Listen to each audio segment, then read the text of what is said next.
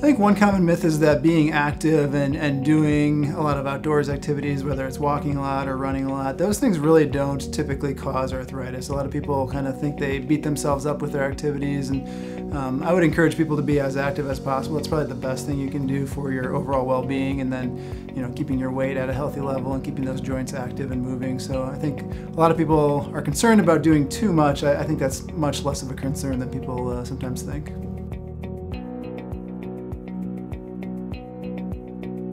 There's a couple different things that play into what causes arthritis. Sometimes it's a distinct injury, like a meniscus tear in the knee, where you lose a little bit of the shock absorption in the knee, and over time you can get arthritis or develop that even years down the road. A lot of it is genetics, probably more than we even realize. There's a lot of familial components, so most patients have somebody in their family, either a parent or a grandparent or brothers and sisters that have similar issues with their hip and knee pain. And then in terms of the hip in particular, just the way our bones develop and are shaped, that can be a big part of it as well. So if the head of the femur, which is the part of the ball and socket joint, if that's not perfectly round, or if the socket's not deep enough, you can have some abnormal contact between those bones, and that can wear out the cartilage and cause arthritis a little bit faster.